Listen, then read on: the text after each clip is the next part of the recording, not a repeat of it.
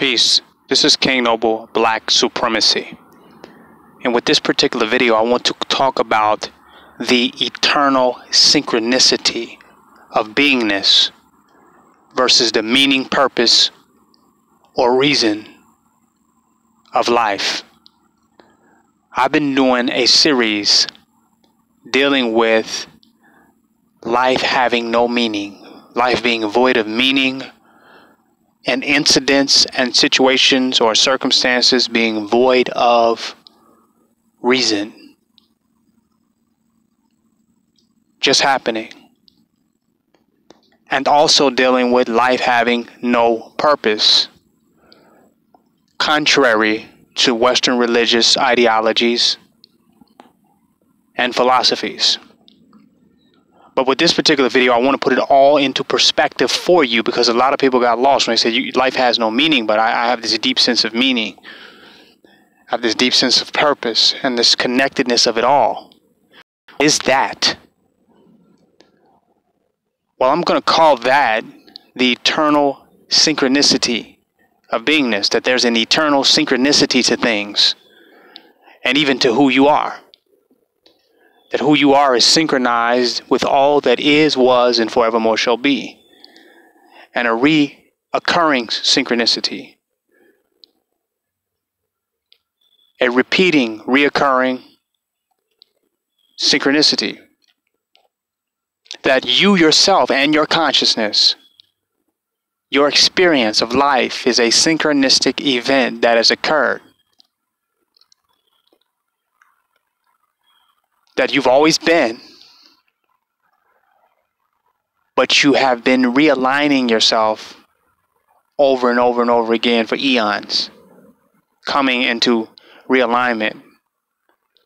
Now, let me just lay the surface, let me lay the groundwork for this. I say there's no meaning to life, there's no purpose to life. There's no reasoning outside of life and outside of the human consciousness that reason. Well, that's hard for some people. But if I say infinity could have no purpose because it never ends, it becomes easier. Infinity will never end, so there will be no ultimate conclusion, no ultimate point of arrival.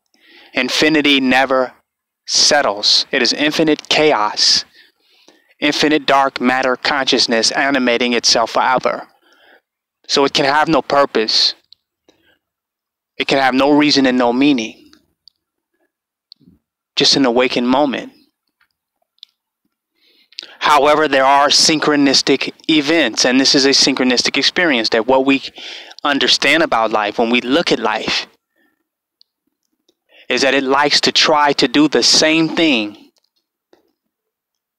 over and over again in different ways. That it likes to give you different expressions of the same thing. So it's doing what it's doing over and over and over again in an infinitum of ways that change subtly, where there is some semblance of what it was, but it has appeared in a new way. And that's why reincarnation is so deep, because that's what's happening.